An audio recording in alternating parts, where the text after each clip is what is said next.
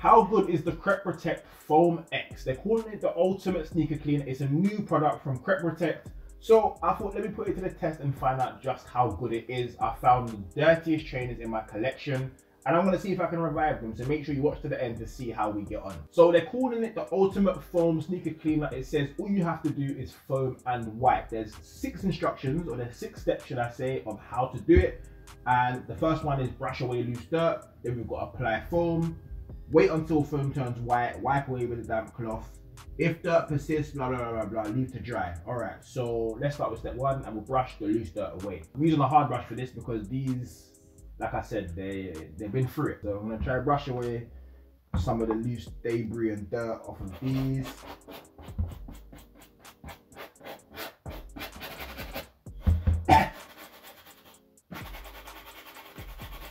Bro, they look better already. If you saw this table is disgusting. Guys, if ever you want to restore your trainers, start with a brush. The brush definitely works. Get yourself a hard brush.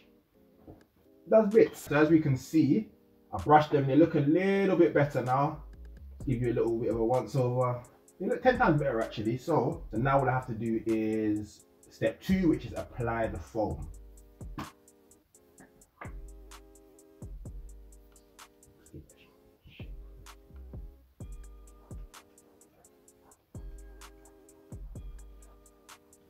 Smells quite nice. Just make sure I get all the shoe. Okay, so once you applied the foam, you have to wait until it turns white. I can hear it fizzing right now, so I guess it's working its action. I think I've probably used too much though, because I've got maybe like a quarter of the bottle left. So maybe I wasn't supposed to use that much. While that's fizzing away, make sure you go like and subscribe, because if you knew the stress that we had to go through to film this video today, everything was going wrong. So please like, subscribe, drop me a comment. It's been a whole stressful morning, so please like, subscribe, and yeah, enjoy. So the next step is to wipe away with a damp cloth. Got my damp cloth, microfiber obviously, and we're just going to try and wipe some of that away.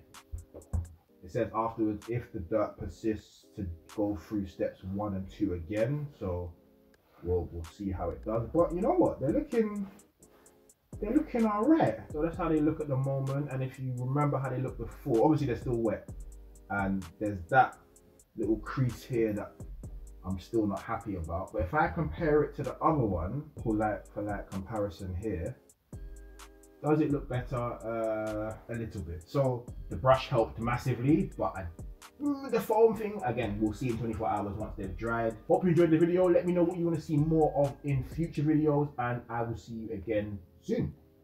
Thank you for tuning in. Peace.